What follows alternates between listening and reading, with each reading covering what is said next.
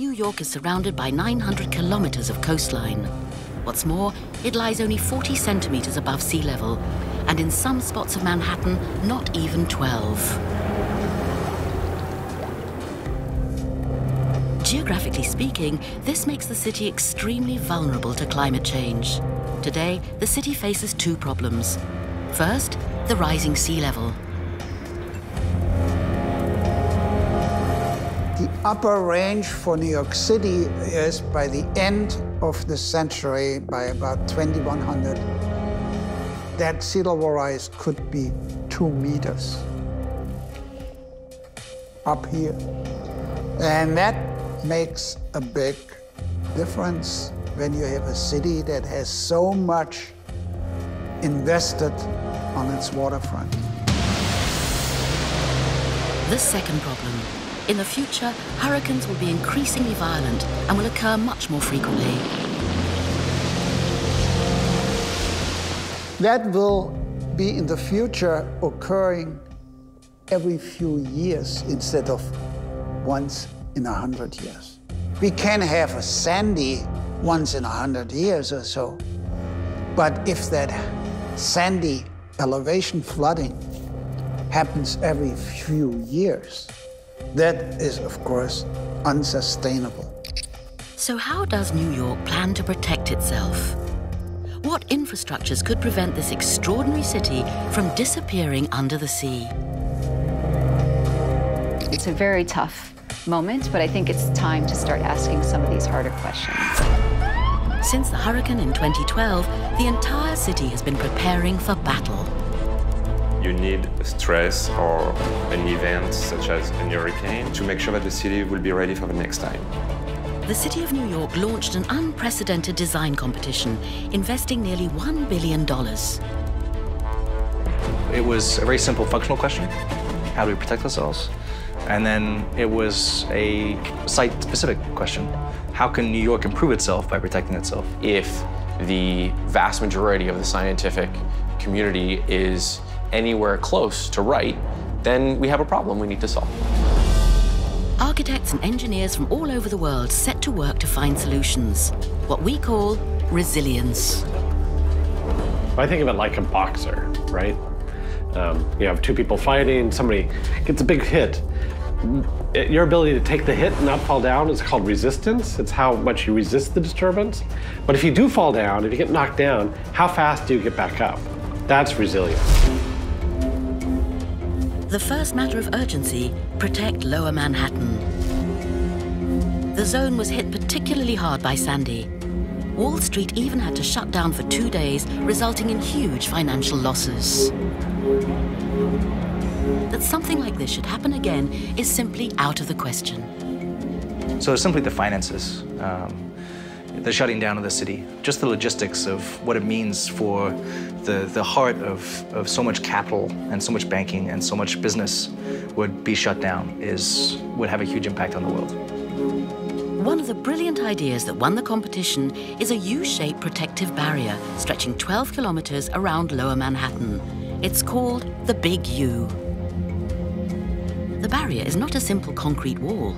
It takes on different forms to fit each neighborhood's needs.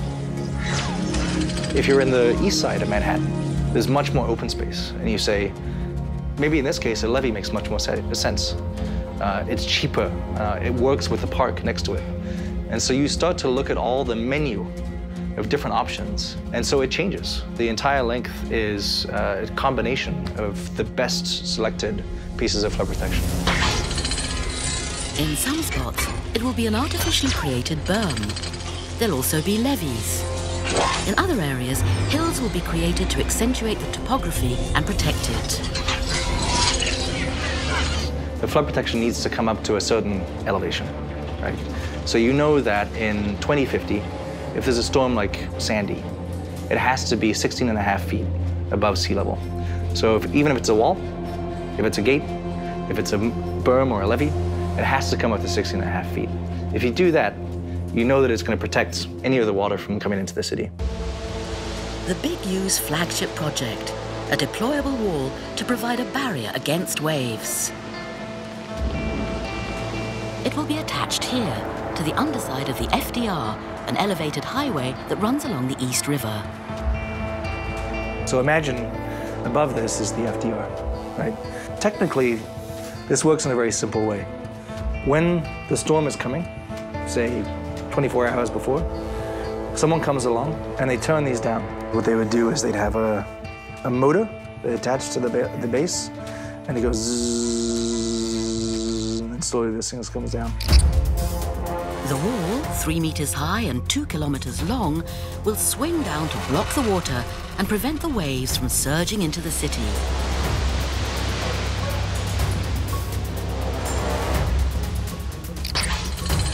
The rest of the time, the wall is flipped up so the ground space can be used recreationally. The ground is where people want to be, and having a wall in the middle of that would destroy the relationship to the water and the use of the space on the ground. So by having something that could actually flip up, actually means that you keep the best part of the city while also making it fully functional. The work is set to begin in 2019. Total cost of the project, $335 million. However, the barrier may not be enough. Because back when the city was being built, certain mistakes were made. Mistakes that New York pays a high price for in today's changing climate. What if a tiny creature, just a few centimeters long, could save the city? A small shellfish that's become the new hero in the world war against climate change. In the southwest of the city is Staten Island, one of New York's 5 boroughs. The island was ravaged by Hurricane Sandy. 24 people lost their lives to the waves. But here, it's impossible to build a wall. In Staten Island, you're dealing with a very, very residential fabric. And building a wall with such a low density wouldn't make sense, both from a risk reduction standpoint, from an economic standpoint. And so another amazing project, which also won the city's design competition, consists of establishing oyster beds in the bay. These small shellfish can reduce wave energy. Actually, it's a little-known fact, but until the 19th century, New York was the oyster capital of the world. New York City had an immense natural oyster production. Today we talk about New York as the Big Apple, but at the turn of the 19th century, we could easily have called it the Big Oyster. That's how characteristic oysters were to the economy here. You know, in New York, you have like hot dog and food carts, so you can get a hot dog on every street corner.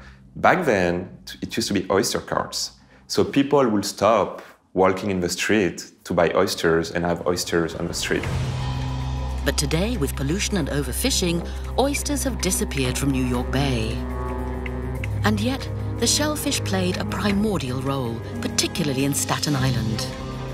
You know that there was a place on the south shore of Staten Island, there was an oyster reef, and you can see in the geologic record that that used to protect the shore. And then once that reef got reduced because of overfishing, then the shore became more vulnerable to overwash events and storm surge. Why not look to the past for inspiration and recreate these famous oyster reefs? The problem is, the water in the bay is still polluted. There's no way oysters could grow on their own. They need help.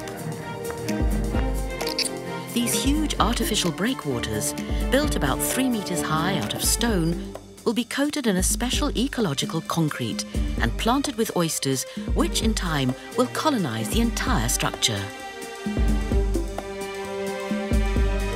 Oysters come together in oyster reefs. It looks like coral reefs, basically. So they come together, they build those natural reefs. When one oyster dies, there is another one coming on top of it, and so those reefs keep building up. The 9 breakwaters, 300 meters off the coast and stretching over 1 kilometer, will eventually function like this. As powerful waves crash over the top of the breakwaters, the structure's porosity will absorb the water and lessen the wave's energy. Coastal damage is therefore reduced. The oyster projects are as much to do with the healthy ecology of the region as with storm protection. So I think that that it's true that any kind of planting or wetlands or islands or oyster reefs, all of that contributes to the reduction of the storm energy before it hits the coast. But in the long haul, the oysters are also really good as a symbol of the health of the estuary. Because these tiny mollusks have an amazing property. Each day, a single oyster can filter 200 litres of water all by itself. The water in these two containers is very dirty. Oysters have been placed in the one on the right. The result is astounding. After just a few hours, the water is nearly transparent. New York Bay could soon be cleaned in the same way. It's a snowball effect, and the more oysters you put, the better the water quality gets, and the more oysters will be able to survive in the future. The first breakwaters are scheduled for late 2018. But beware of food poisoning. New York's fin de clair won't be fit to appear on the menu until 2050. It's an ambitious project, no doubt, but is it enough to save the city? Because New York thought it was indestructible and has been quite reckless over the centuries. For instance, the city has actually expanded right into the water. And in storms, the people living in these zones are obviously the first to be affected.